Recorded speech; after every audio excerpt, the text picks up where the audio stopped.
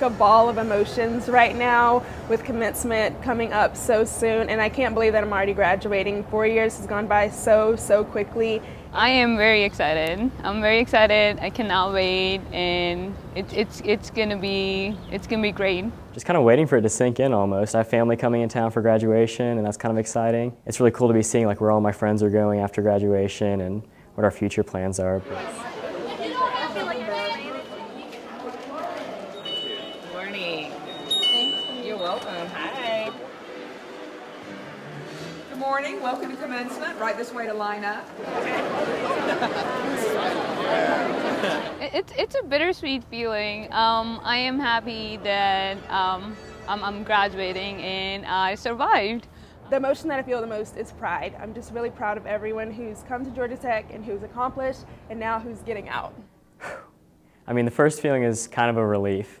Like you're looking back at what you've done and you just really have a sense of accomplishment. My dad is definitely my #1 fan, biggest supporter. We have a really close relationship, and I think that he's already cried a little bit.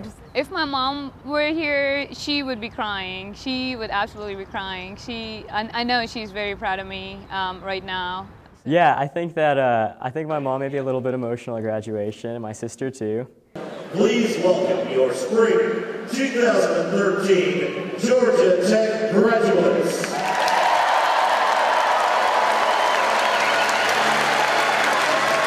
Aisha Malia Patel. Going up the stage and shaking President Peterson's hand, that is the part that I'm looking forward to the most. I'm really excited for the balloons to drop at the end because I think that that's something that every senior looks forward to, especially if you've been to commencements at Georgia Tech before. It's really humbling to be graduating now because you look at all the really great people that have come out of Tech who have made it what it is today, and just all these innovations that still come out of here. So it's kind of a pride of leaving here knowing that you're forever part of this community.